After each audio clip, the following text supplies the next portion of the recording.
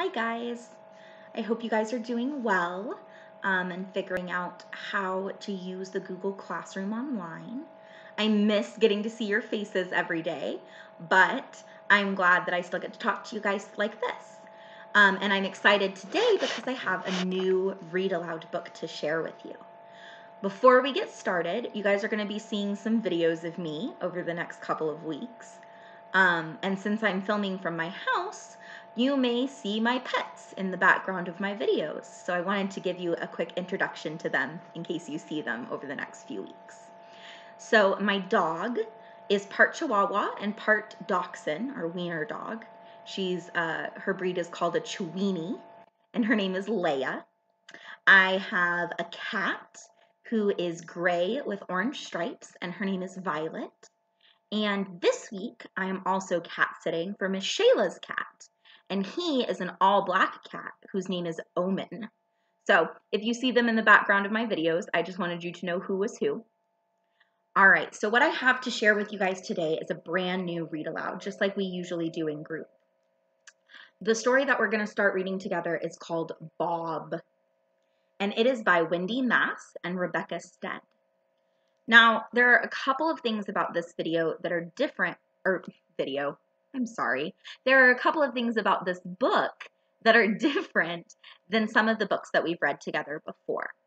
The first thing that's different is that this book is written in what's called first person. That means that it's written as though the character is speaking directly to the reader. So instead of saying, he rolled down the hill, the book would say, I rolled down the hill. So sometimes that can take just a little bit of time to get used to hearing and reading things that are written in first person, but it's a really cool way to write and a really cool thing to read. The other thing that makes this book a little unique is that it does something called switching perspectives. And what that means is that there are two different characters, two main characters, and the story switches between who is telling the story, depending on what chapter you're reading.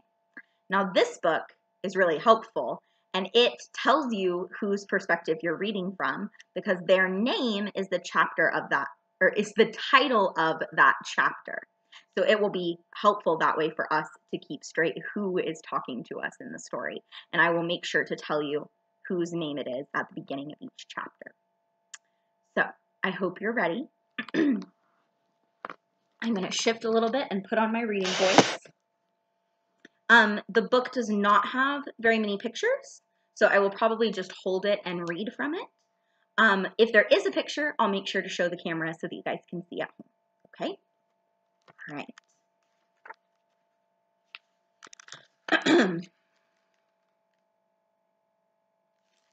Chapter 1, Livy. I feel bad that I can't remember anything about Grand Nicholas's house.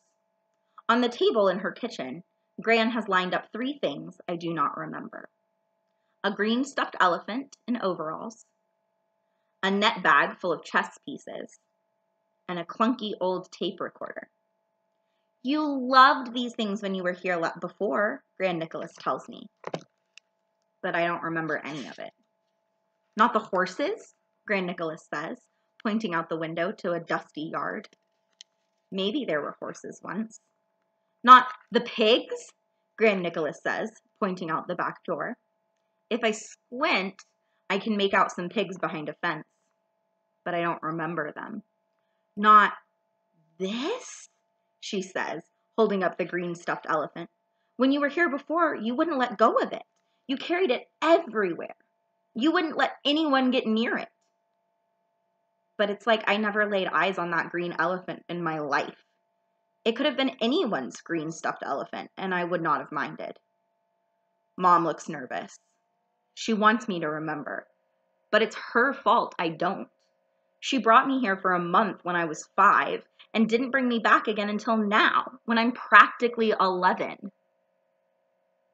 10 and a half. Almost. Of course, I do remember Gran herself because we talk on the phone every week and we write each other postcards. Gran tells me the news of Australia and I tell her the news of Massachusetts. She came to visit us once for 2 weeks. but I don't remember one thing about her house. Actually, maybe I do remember one thing. I think I remember a wrong chicken. I remember, and one chicken was different. One chicken was not like the other chickens, is what I remember. But standing here in the kitchen with everyone looking at me, I don't know how to ask Gran about that. I pick up the elephant. It's soft and floppy, and I still don't remember it. Gran Nicholas sighs. She doesn't say what I know she wants to say, which is that we should have come back sooner. On the other hand, Australia is very far away from Massachusetts. If you want to get to our house, from our house to Gran's house, this is what you have to do.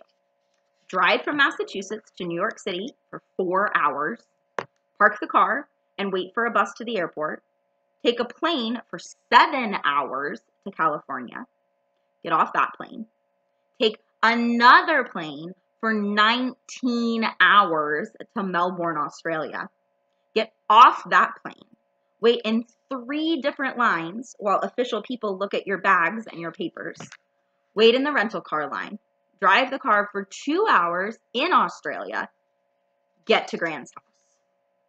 Now Mom's going to leave me here again while she goes to visit all of her friends from growing up. The baby is too young to stay with Gran Nicholas, so she's going with Mom. I wonder what it's like here at night. I look at the chess pieces. Does Gran have the white ones? I open my mouth to ask, but instead I hear myself say, "Are there chickens?" Yes! She gets excited, and Mom looks happy.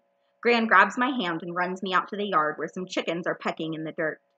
I look them over, but they all look regular. Are these the same chickens? I ask Gran Nicholas. She says they're different chickens, but the idea of chickens is right.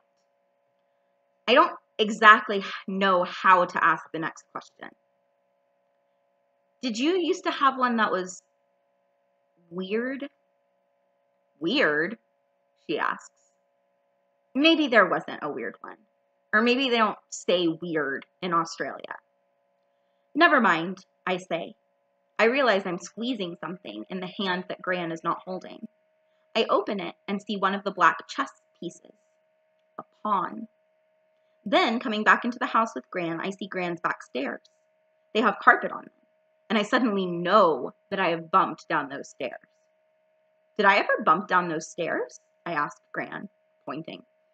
Yes, she says. You loved bumping down those stairs. You had a name for it. A name for stairs?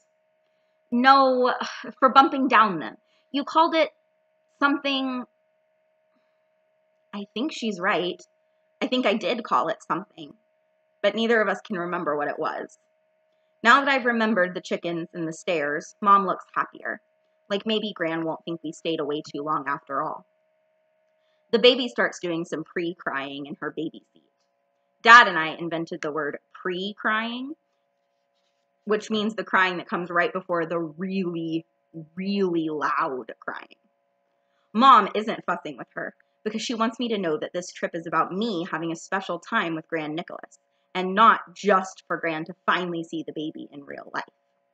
I heard Mom talking to Dad about it the day that we left home. Mom said, I want Olivia to know that this trip is about her having a special time with Gran, not just about the baby. And Dad said, I know, hun. You told me yesterday. And this morning. Dad didn't come to Australia with us. He's at home, building a new room for the baby. He says it'll be ready when we get back. Then I sort of remember another thing. It's something about the second floor. But I'm not sure exactly what about the second floor it is. I'm still squeezing that black pawn. It feels good in my hand. Is there something about the second floor? I ask. Yes, Gran says. The second floor is where your room is, and your 4-poster bed. But what I remember about the second floor is not a big bed with a canopy. I still don't know what it is, but it is not that. It's